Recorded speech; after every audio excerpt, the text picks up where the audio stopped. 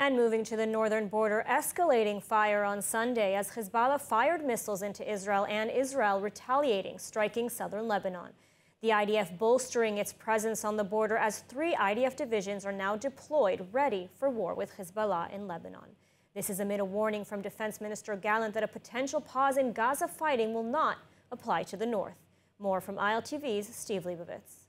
Defense Minister Gallant warned Hezbollah that a potential pause in Gaza fighting will not apply to the north.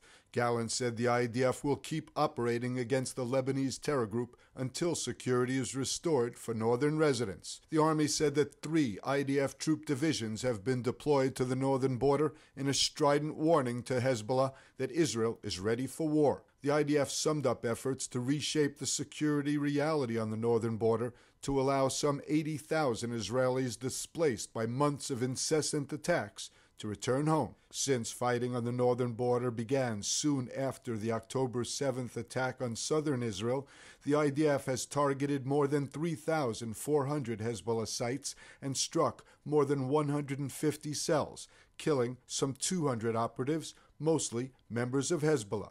The IDF also confirmed strikes in Syria. בתחילת המלחמה תקפנו מהיבשה ומהאוויר יותר מ-50 מטרות כאלה שהיו פרוסות בסוריה. אנחנו נמשיך לפעול.